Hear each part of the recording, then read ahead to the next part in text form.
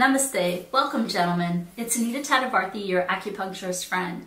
I know so many of you are struggling with impotence, and I know it's frustrating. It's frustrating to not be able to maintain or even achieve an erection. I know how it can hit you, and it can also impede certain relationships. So I want to share with you a simple food that I have seen work really well for men who are struggling with impotence. And I can share with you my own clinical findings from my own empirical evidence from what I saw in the clinic. I have about 100,000 patient visits underneath my belt, and a lot of men have confided in me with their struggles. And what I would say to you is, one thing, if you haven't tried it already, is incorporating beets into your diet. I know a lot of you may say, gross, beets, but I actually drink beet juice a couple times a week and it tastes amazing. And so how you can prepare the beets is you can juice a beet, you can eat a beet raw, you can put it into a salad, you can put it into your curries, you can include it in your smoothies. What I want you to try to do as you are experiencing impotence is to include beets throughout the day. And so why does beets work to help you along the way with impotence? Well, beets have an incredible amount of nitrates, and nitrates will help the nitric oxide in your body, which will help the blood flow in your body, which will help the blood pressure in your body. How does that relate back to you? Well, you're going to feel more energized. You're not going to feel as fatigued. And in addition to that, you're going to have more control. You're going to have more control over the erection, sustaining it and maintaining it and achieving it. And that's what you're seeking.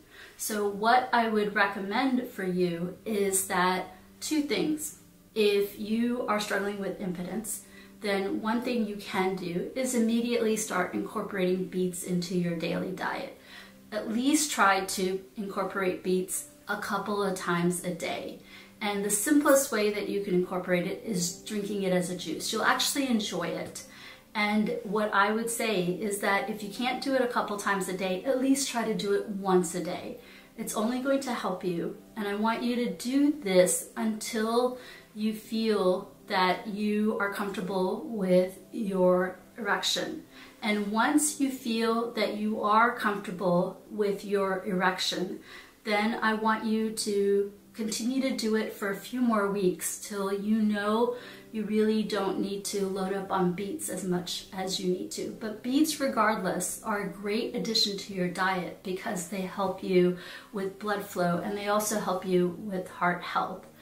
So if I can ask you to do that. Another way that you can use beets is, let's say that you want to rendezvous with your partner on the next day. You can actually use beets to load up throughout the day and even the next day. And you can even drink beet juice an hour before you need to perform. It will help you. So consider the different ways that you can incorporate beets into your diet, whether it's juicing, whether it's smoothies, whether it's eating it in salads or raw or with curries.